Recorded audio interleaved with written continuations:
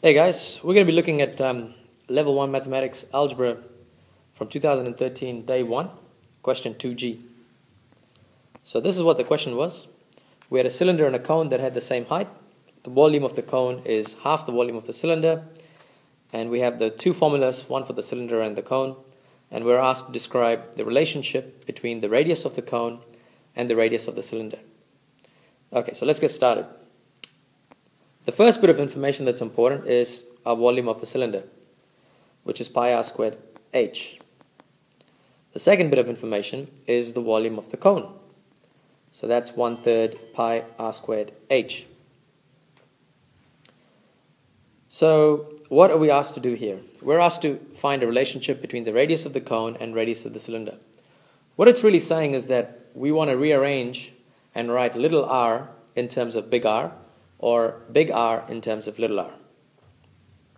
And there's also one key information that is in the second line, which is the volume of the cone is half the volume of the cylinder. So, with that in mind, we can say that half the volume of cylinder is equal to the volume of the cone. Now it's a matter of just substituting the volume of cylinder and volume of cone.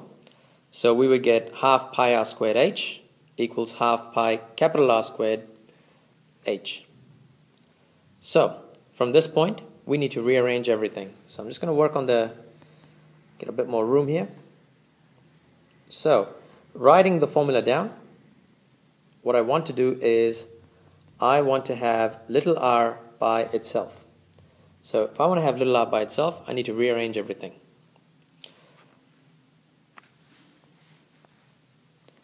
So rearranging, I'd get pi r squared h equals 2 times 1/3 pi capital R squared h. Okay, now I want to remove pi and h.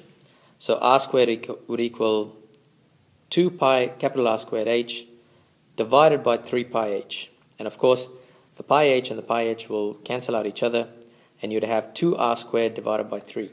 So we're going to have r, it then would equal square root of 2 capital R squared divided by 3. So if we're going to rewrite this, we can get rid of the r squared.